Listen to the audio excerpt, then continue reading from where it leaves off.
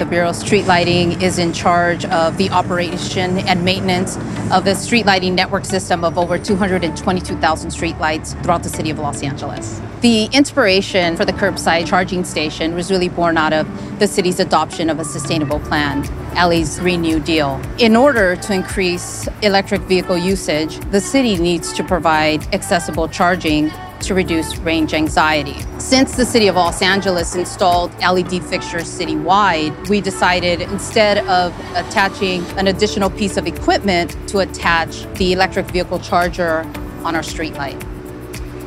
After a great collaboration with the city, we've deployed 75 chargers across the city, and it's only the beginning. We did a custom installation, so it's really aesthetic and convenient for EV drivers. It was really neat with our team to go in few months to be able to deploy all those chargers across the city and fulfill all the Los Angeles needs. I think it's super cool that FLO has worked with the city to integrate these chargers into the existing infrastructure of the city. It's super easy to use. I love how you just tap your card, pop the charger out, and pop it into your car, and boom, you're good to go.